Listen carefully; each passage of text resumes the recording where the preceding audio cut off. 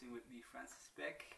Today it's something I've been wanting to do for a longer time, investigating decaffeinated beans. So here I have two different kinds. One is from Peru and the other is, actually I have no clue from where the other one is, but it's a mix of Arabica and Robusta.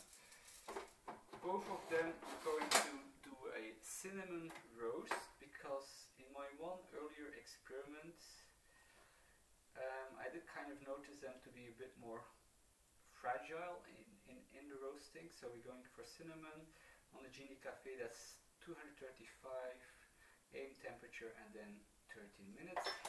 Here we go. Let's have a look at some of the details. So this is Peru. It's with the Swiss water decaffeination treatment. It actually grew on a height and altitude of 1,200 to 1,500 meters. The exact variant of the coffee is not specified, so different ones, and apparently also the exact provenance from Peru, but I guess from different farmers. So then the other one that I bought for this experiment was this blend of Arabica and Robusta. Now I find this very funny. If you know a bit about the biology and that the Robusta plant has actually, well, at least the beans have a lot more caffeine in them, so to me it looks a bit ridiculous that, you know, you would do a mix of 50% Arabica, 50% Robusta. It doesn't really give you a lot of details. I don't remember what I paid for it. I guess it was the cheapest one, and I'm not sure if I would be able to, you know, separate them into the Robusta and Arabica beans. Probably, you know, I would do it based on the size. In any case, why that you would add 50% Robusta for a coffee that needs to be decaffeinated? Well, it's not a mystery. It will just have to do with the price. If you like drinking decaffeinated coffee, you should actually not be surprised that they charge a little bit more, because it does just require an extra step in the process. So maybe then having a mix of 50% Robusta allows the coffee shops to be able to offer at a similar price point either the Arabica pure coffee or the decaffeinated coffee. I have no clue if this is really what's going on behind the scenes. And in any case, who knows, maybe the Robusta is tastier after being decaffeinated, because that large amount of caffeine is, you know, negatively impacting the taste of the non-decaffeinated Robusta. I do assume. So I'll go through the process here, and then we'll jump over to the tasting, where we have water's boiling. Let's get tasting. Now, promise a surprise. You can compare to some Illy coffee. We have two variants. They were brought around the same time. This one was never opened actually. So here we go. Each coffee we're doing 9 grams.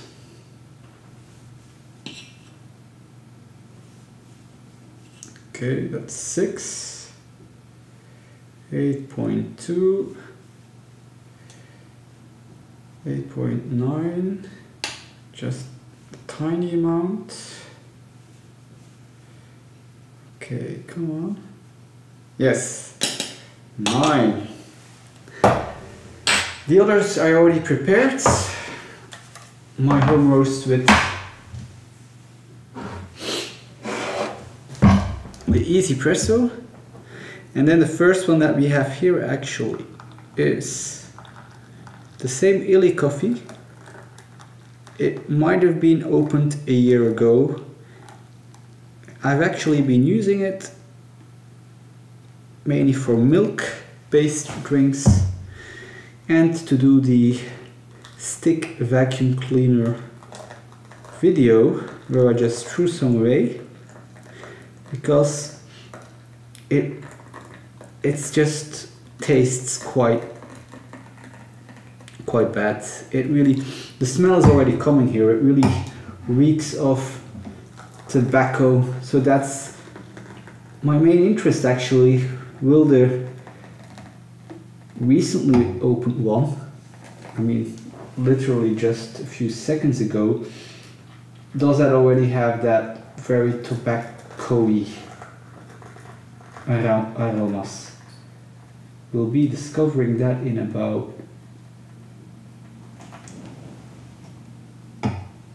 5 minutes. Alright, so I'm just trying to get those equal and those equal. There's a lot of bias in this experiment. It's not that rigid. Let's have a look. Okay, so give it 4 more minutes. This one was the Peru.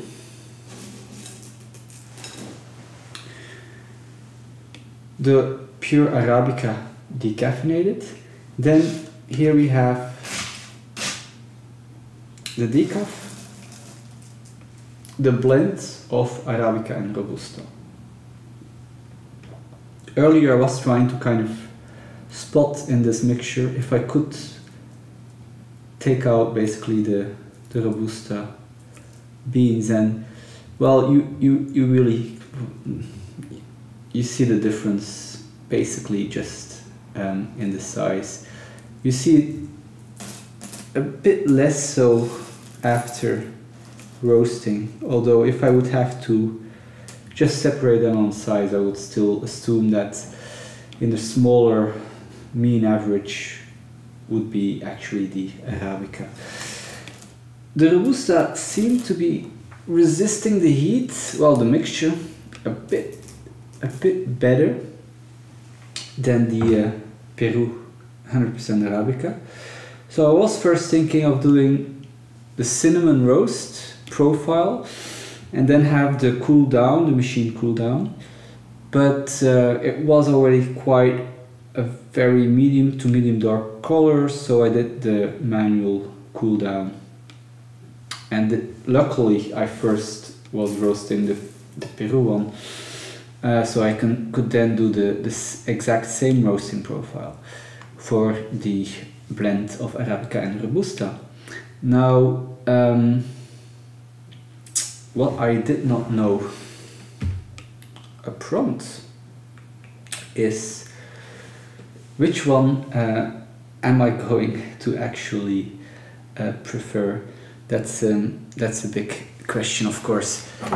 Let me just get this organized. We're almost there. All right. So for preparing the cupping for the home roasted ones, used the easy presso and a setting of 18. Did the 2 grams just to kind of clean it, and then 9 grams, that the amount of coffee is equal in all 4 cups. What I did notice was that the blend here with the Robusta seemed to have again more static. I don't know if that's in part due to the bigger beans. Roasting the Vietnam Robusta, I also observed this just a lot more static than what I seem to be getting with Arabicas. freshly roasted Arabicas, this decaffeinated one, they do have their share of static, definitely. This point is just kind of a casual observation. Not a lot of data to support this, but I'm wondering about it. I mean, it could be the Robustas, the beans seem to be a lot bigger, but are they as dense as the Arabicas? Not that sure about it. I did try to weigh a few, but didn't give me any kind of conclusive answers on that. So now we're about a few minutes into this.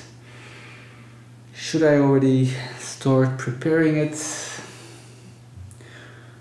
I guess why not? So then, in this cupping, I have it in a previous video. I still don't do that much of cupping, really. If I'm roasting for someone, I don't, you know, take off a few grams to do a cupping or something like this. And for my own home use roasts, I basically just want to turn them into espresso as soon as possible. So it's really when I'm kind of doing this merrily roasting experiments that I get to dedicate some time to cupping. Although if I want to get any kind of more professional, I guess I should start doing this more. Okay, I must say here this first Illy one, what's on top doesn't look that tasty. Okay.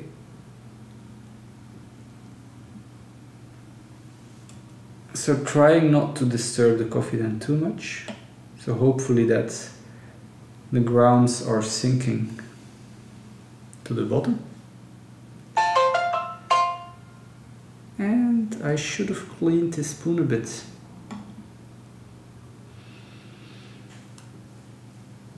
If you don't have a habit of doing these experiments,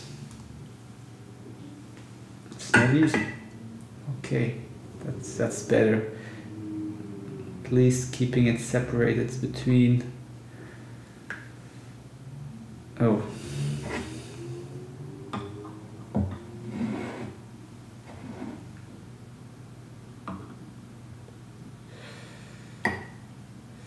I think that actually the grind setting that I did with the Easy Presso is coarser than what you kind of get in these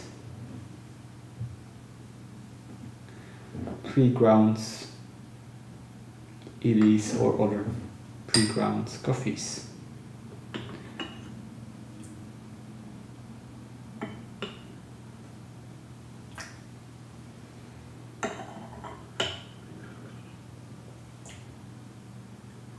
Alright. Before the tasting, I'll just take a fresh glass.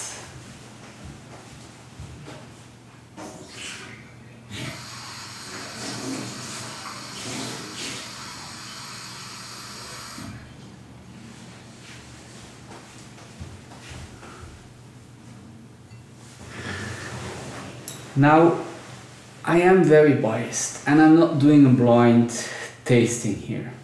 And I kind of order them in the direction that I think will be best to worst. So I'm going to start with the worst one, giving the slightly less worst ones a chance of outshining what should be the garbage, basically. Not because it's Illy. Please don't sue me. I have it there on my wall, all the Illys, so I don't dislike the brand. This has been open for a year and it just tastes really bad. Let's see if I get the same experience from the cup.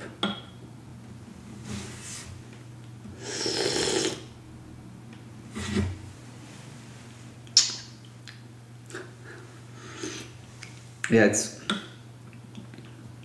it's all tobacco.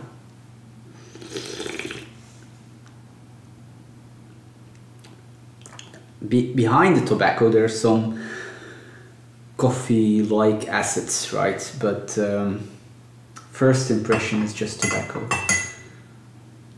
It would be strange if you get the tobacco just by being open. That would then be kind of an oxidation product or something like that. But let's see here. The one that has just been opened.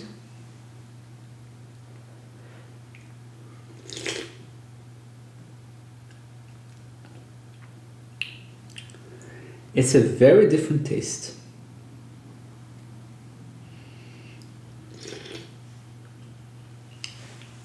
The tobacco is definitely not as pronounced. Ground coffee for all preparation, decaffeinated. So the box actually, it does look different. Both say 100% Arabica.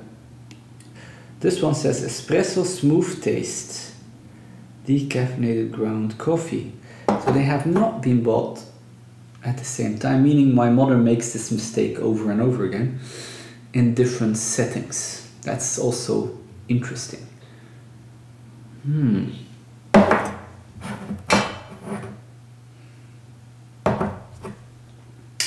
Does it actually say?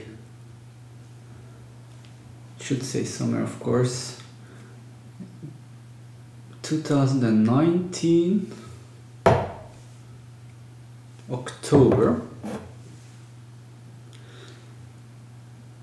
And this is December 2016. So I hope those are the production dates, because otherwise that would be quite strange, because my mother only bought it still like maybe a year or maybe 2 years ago. At any rate, in the background there is a bit of this tobacco kind of sense in what they claim is 100% Arabica. But now let's see. Freshly roasted 50-50 Arabica Robusta. I guess I should clear my palate also a bit.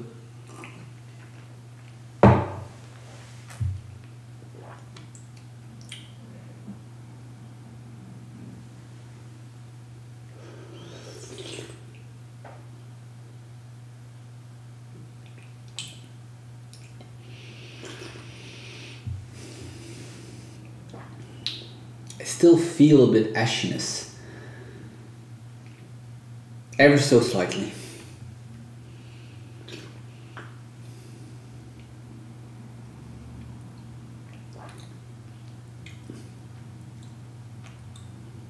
I'm biased. I think this is already better.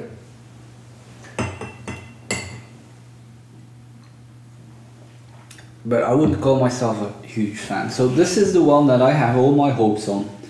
Peru, 100% Arabica, Swiss decaffeination process.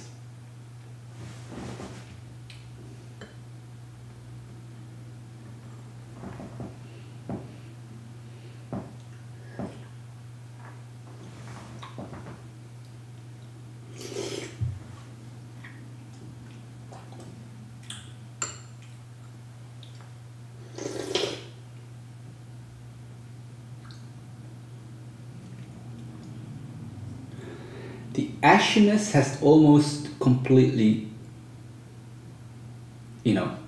gone away. So I don't know if I trust this 100% Arabica. You can put it on a box, doesn't make it true. Especially if it's already grounded. I mean, you cannot even have a look at the roasted beans to try and get some indications what the origin might be. But either it's the roast profile that goes towards the ashiness, or it's the presence of some Robusta if you know that this kind of decaffeinated coffee is not their main attention, who knows? They shouldn't. It would be risky. So, so that I'm not getting sued, I would still give them the benefit of the doubt that it's 100% Arabica, but just roasted too much. Now, that's not saying that this one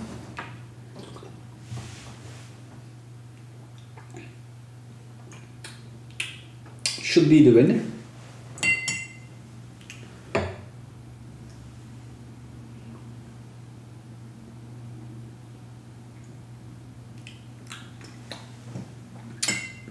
I mean, this kind of...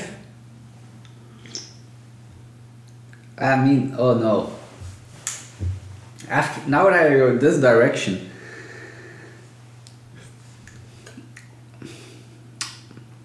that's not just... There's probably no Robusta inside. This is probably more just being a dark roast. Yeah, and this... I'm quite confident about this order.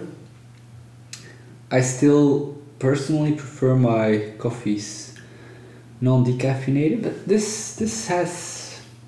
It's interesting. I roasted a very small batch before. I don't actually remember how it tasted as an espresso, but I'm looking forward to discover that. To make conclusions, I won't make conclusions. A lot more research on my part is necessary, but I can only taste as much coffee a day as I can muster. Enjoy your own experiments, and thanks for watching. See you next time.